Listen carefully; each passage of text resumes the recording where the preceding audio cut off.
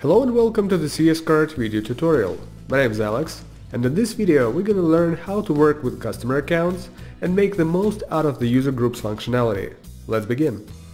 To manage customers, we go to Customers, Customers. This page looks almost exactly like the one for administrators. The only difference is that a small gear button has plenty of options. You can view customers' orders or act on behalf of a customer from the storefront. This feature comes in handy when customers wants to buy something but doesn't have an access to the store. So, an administrator can do it for them. And the last one, view reward points on a separate page. Now let's take a look at the customer's settings. Here we have email and password that are used to log into the store. You can change account type to turn your customer into administrator, exempt a customer from taxes and set a default language for them. After that, there are personal details specified by customers during registration process or later on a profile page. These details are regulated by the Profile Fields page in the Administration section. Here you can select which fields must be displayed at the profile page and at the checkout. Some of them can be made required for filling out.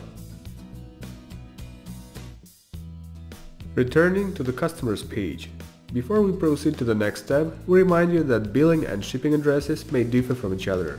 Just move the radio button to fill them separately. Add-ons tab contains all add-ons that influence customers' profile. For example, we have the age verification add-on enabled, which activates the birthday field for our customers. And finally, we switch to the User Groups tab. This feature is used to distribute privileges among customers.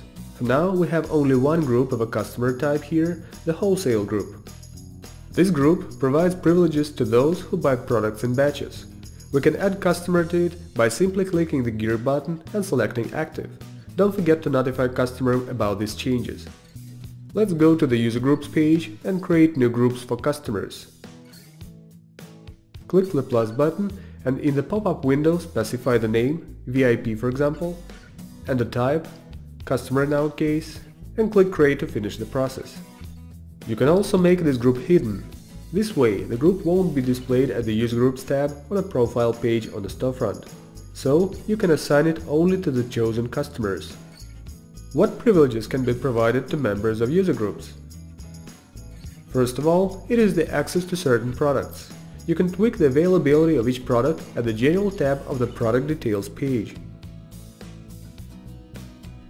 Second, quantity discounts that can also be set on the Product Details page. For example, the price will be decreased for those who buy 5 or more products and assigned to the Wholesale group, or just make a discount for VIPs. Third, you can apply promotions to certain user groups. For example, you can create a 10% discount for group members only. In this case, the only condition required is to be a member of a certain user group. The discount will be applied automatically to all purchases.